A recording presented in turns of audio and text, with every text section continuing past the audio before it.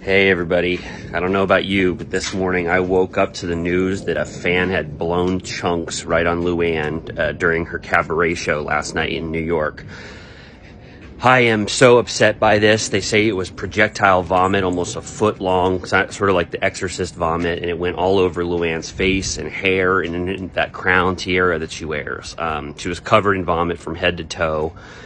And apparently sources are saying they know exactly what the joke was that caused this fan to blow chunks all over Luann.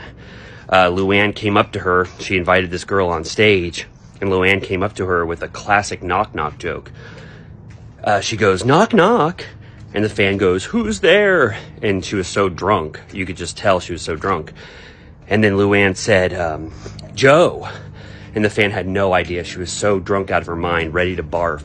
She goes, "Joe who?" And Luann goes, "Giovanni." And then the music started playing for Feeling Giovanni, and she was about to start dancing. But then all of a sudden the fan just was so uproarious with laughter that vomit started to pour out from her mouth, and she blew full-blown chunks all over Luann. So, kind of shocked, kind of sad.